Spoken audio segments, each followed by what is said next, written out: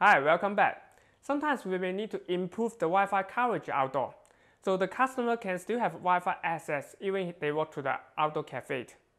The Mesh and the Wi-Fi 6 are two major technologies we can use when we improve the Wi-Fi outdoor. With the Mesh, we can have multiple access points working together and combine into a single LAN. So even the customer working through these different Wi-Fi access points, they don't need to change the Wi-Fi accessing. The mobile phone will just connect to different Wi-Fi access points automatically because they're using a single Wi-Fi LAN. That's the advantage of the Mesh. With the Mesh, it can take in large amount of devices.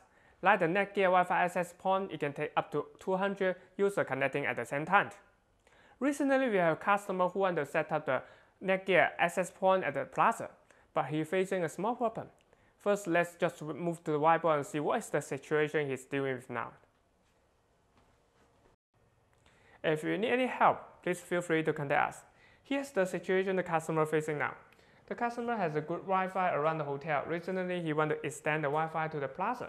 There's about 100 feet between the plaza and the hotel.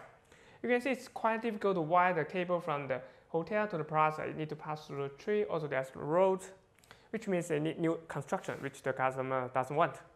So the solution come across mind is the outdoor access point. Netgear did have the Wi-Fi 6 outdoor access point, so he planned to install the outdoor access point here, and it come up with the Mesh with the original access point. But the problem is the outdoor access point only accept PoE, but we cannot wire the Ethernet cable from the hotel to the plaza, right? So now let's see what the solution we come up with. This is the Wi-Fi 6 access point in the hotel. It provides the internet accessing for the customer around the hotel. It's connected to the PoE switch by using the Ethernet cable, so there's no need additional power source for this access point. The PoE switch will provide both power and data to the access point. Now this is the outdoor access point the customer plans to use in the plaza. You can see there's no network cable connecting from this outdoor access point to the PoE switch. It's going to come up with the Mesh network, the first Netgear access point and the second one. And the thing is, let me just take off this access point, and you can see this outdoor access point only supports the PoE, so we cannot use the DC power data to power this access point.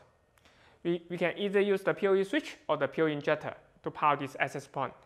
As wiring the Ethernet cable from the plaza to the hotel is not so possible, so the PoE switch is not the option. It leaves only the PoE injector. Now let me just put it back.